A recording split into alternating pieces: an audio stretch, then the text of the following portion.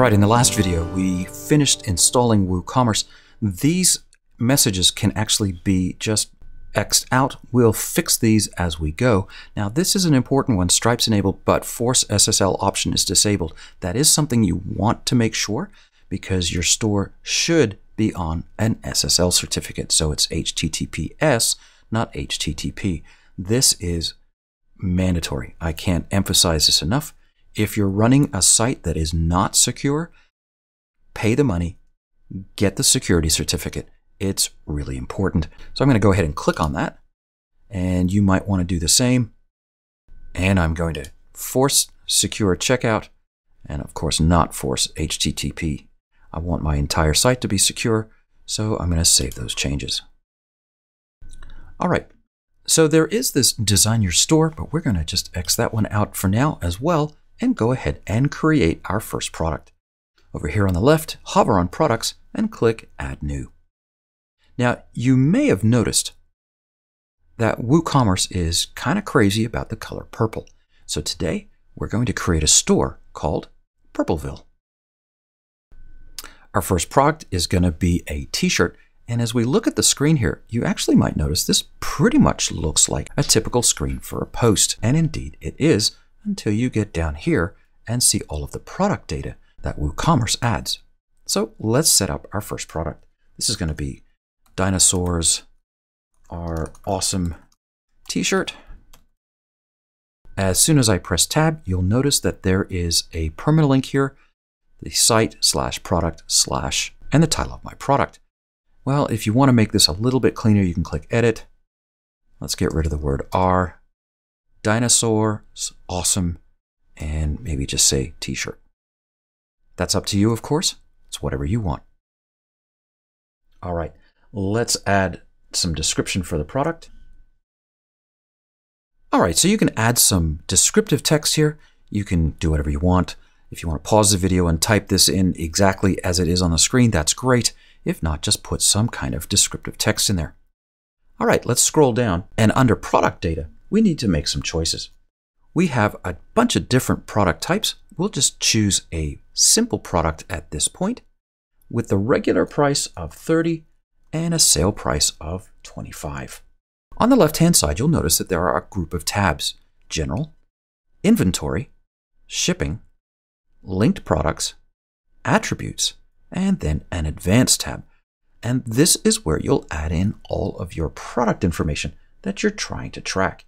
For instance, under Inventory, if you have a SKU, you can put that in here. You can also manage your stock at the product level, put your quantities in here, allow back orders, and sell individually. So this is really helpful to manage your entire inventory right online if you don't already have an inventory management system. On shipping, I just need to put in how much the shipping weighs. Well, this is going to be 25 ounces. And the length is going to be 5 inches, a width of 2 inches, and a height of 2 inches. A t-shirt is a pretty small package to send. And under shipping classes, I haven't actually added any classes yet, so we'll worry about that later.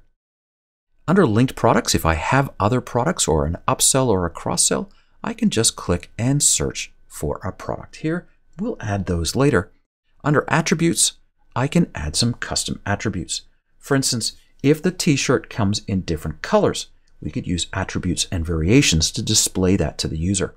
We'll talk more about that in another video where we talk about attributes and variations.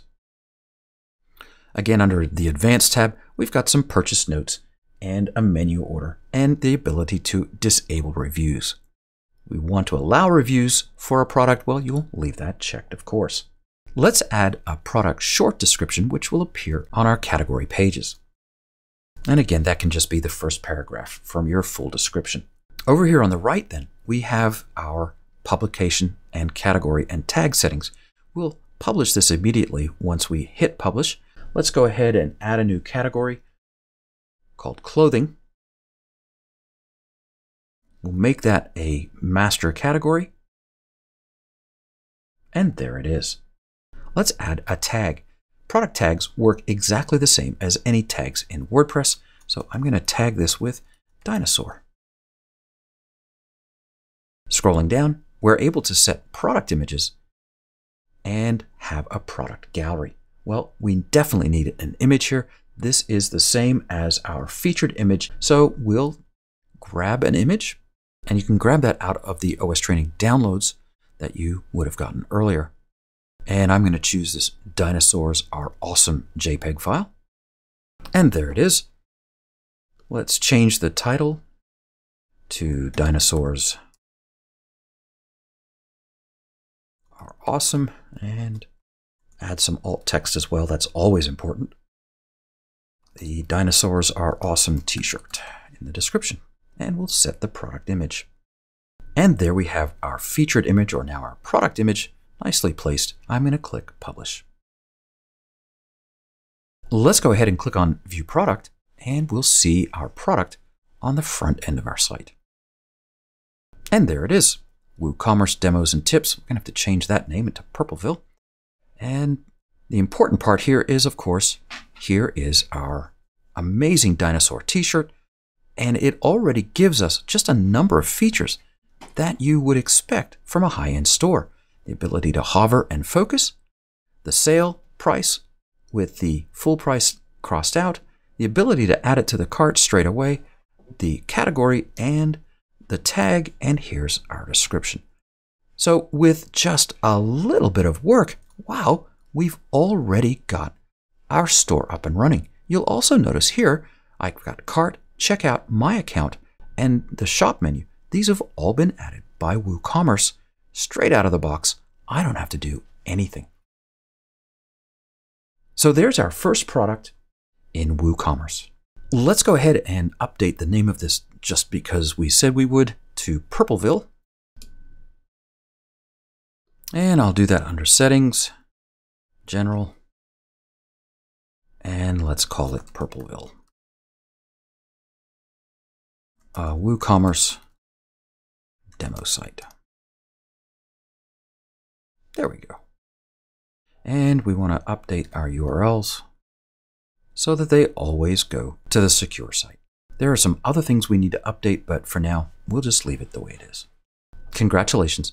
We've set up our first product, and of course, now we can add a whole bunch more. In the next video, we're going to take a look at the checkout process and set up everything we need to do there.